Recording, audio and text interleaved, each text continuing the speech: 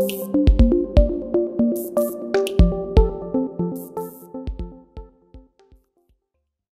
guys, Anmol here from WM Power User, and today we're gonna give you a quick look at the Hyperlapse mobile app. The app was surfaced on the internet a few days ago, and today we have the app actually installed in our 830. So let's head down and see how does this app perform. The app is in early alpha version, so it might not be the same app which Microsoft will announce for everyone. The app is quite simple. As you can see, we have two buttons. One is the front facing camera and other one is for flashlight on and off switch. Here we have a record button so that we can start recording of the hyperlapse, and you can see here is the recording time for how much time it is being recorded, and here we have the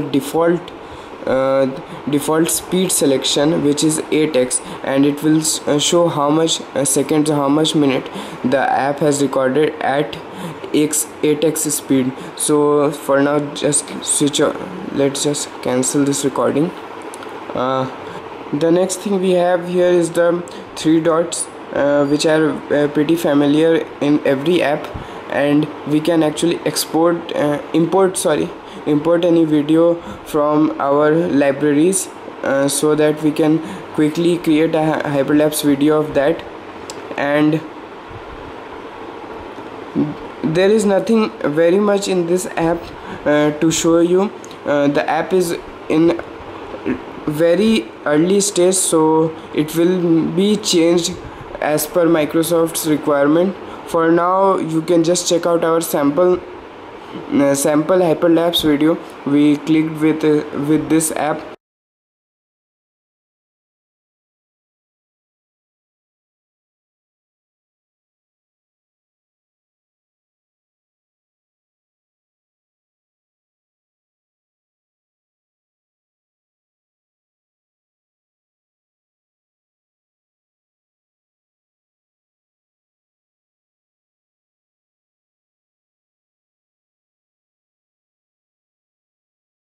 So this is a very interesting app for every user, and we will be seeing how Microsoft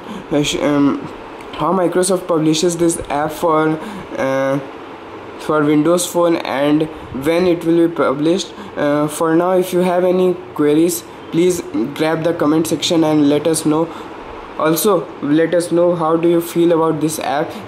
For now, this is Anmol signing out, and I hope to see you in my next video.